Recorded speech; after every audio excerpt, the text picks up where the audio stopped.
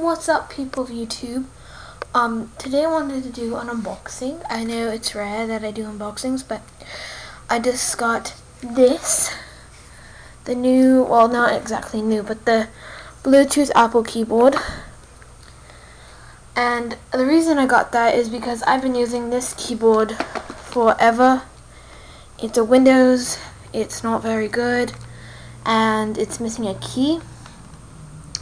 So I thought today I should upgrade.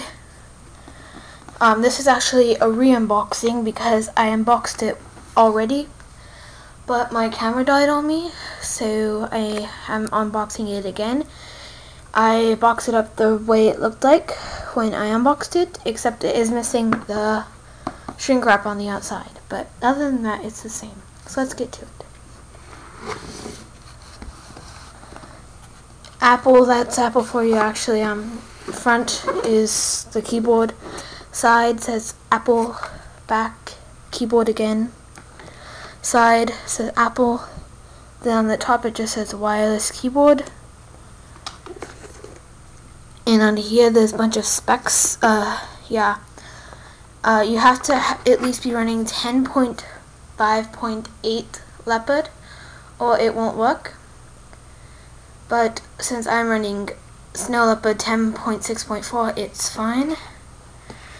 So Apple is very simple packaging. You just open up the lid and there's the keyboard.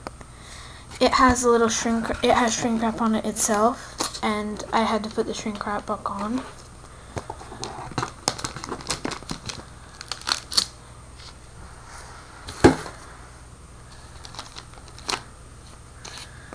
Okay, so there's here in the back just a logo that says Apple. You can't really see that. This is where you put the batteries in on that side. That's the power button right there.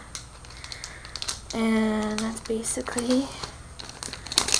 So let's take the shrink wrap off.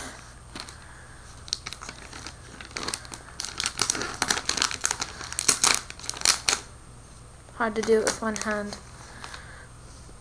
Okay, so there it is. Again, the side. Very slim keyboard. I mean, it weighs barely anything. They should really make one of these keyboards, wireless ones with backlight, LED lighting. That'd be really nice. So that's about it. Bye.